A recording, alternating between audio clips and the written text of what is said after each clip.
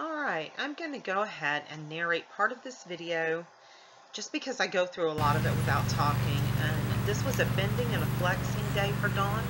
Right now I'm doing serpentines where there's no rhyme or reason. You just go left and right, no real leg pressure. It's just strictly for the nose pointing and for bending purposes. So serpentines, you really pull them around, you really move forward, and you just snake around the arena, left and right, and it really bends the front half of their body. There is a move that you put the leg on when you're doing forward moving circles, but this is serpentines, and just left and right, left and right. This will lower her head over time, but then I'll bring it back up, because right now all I'm doing is getting her really, really soft and really, really supple. And you do have to do these in a snaffle bit. Now I'm working on the hindquarters. You can see my right foot pushing her hindquarter around, and the goal is to get her to step under herself, and she starts out a little sloppy here. I haven't worked that much on Dawn with this kind of stuff. So here we're going to do the hindquarters again, and she's just a little uncertain. And I just got her back from Heather and Johnny, and one thing they did was they really worked on being able to put leg on her, because this is a horse where before I sent her off to training, I really couldn't do very much with her because I couldn't put my legs on her. When I put my legs on her, she would just jump out from under me.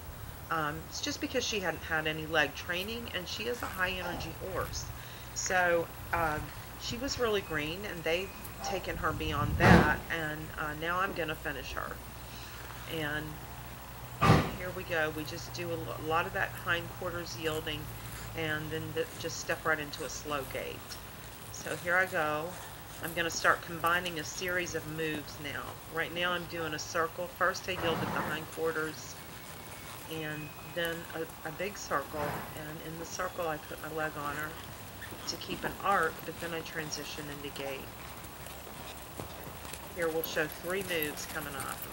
Pull her around to a stop, almost a stop. It's almost a one-rein stop, but then before fully stopping, I put my inside leg on her.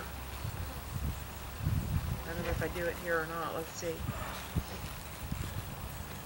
What I'm doing now is I'm doing the big circle, and I put my inside leg on her to get her to bend at the arc.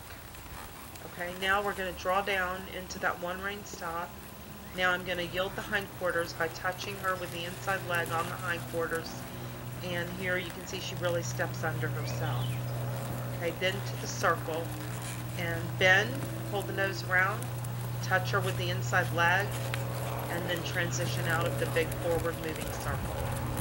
Okay, you got that? It's 3 moves. Pull down into almost a one-rein stop. You don't come to a complete stop. You just draw her down. Now push her hindquarters. Do you see my leg there? Now start a big forward motion circle, putting pressure on the inside leg to get her to bend and pulling the nose, and then transition out of it into a slow gait. You'll be able to transition into a walk, a running walk, or a canter eventually. Draw her down to a stop. Yield the hindquarters. She stumbles there, but she does step under herself real good right there. 2, 3, 4 times. Now a big circle, leg on, nose around, and then transition into straightness right out of it into a gait. This really works for relaxing them, but you have to do it in a snaffle bit, because you're pulling to the left, you're pulling to the right. That keeps you out of their mouth. There's a lot of pulling in these exercises, and that's for the sake of bending. Now the hindquarters, step under, step under. Now the big circle, leg on, pull the nose around. At the same time, you're just getting them to respond to that pressure, softening them, and then straightness out of the big circle into a slow gait. And I do this over and over and over. We did a 45-minute workout of mostly bending and flexing, serpentines, and transitions. Draw down.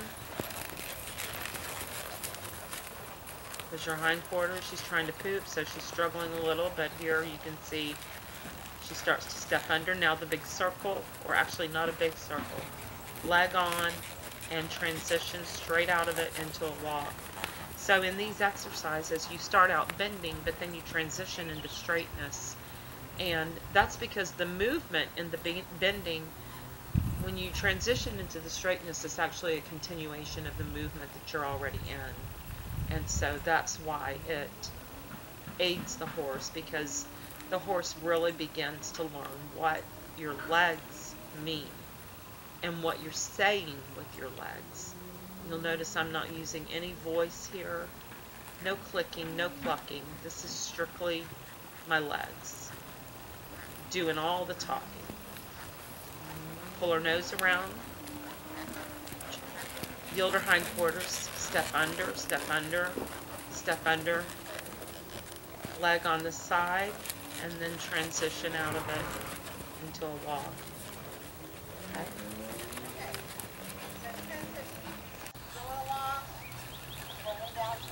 Okay, so transitions. You're going along, you bring him down to a one-ring stop. Then you get the hindquarters yielding by putting your leg on their hindquarters. Then you get them walking in a circle, leg on and bending their nose. Leg and bend, off, leg and bend, off. And you get them walking forward. And if you want to transition into a walk, then you just gently let them go into the walk.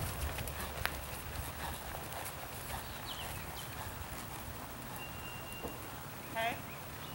So there, without clicking, without a word, just through body language. Hindquarters draw to a stop, hindquarters leg on, outside leg off. Walk forward in a circle, leg on, nose around, bend, bend. And when you bend them, you put your leg on them. They're walking, and now we're going to transition into gait.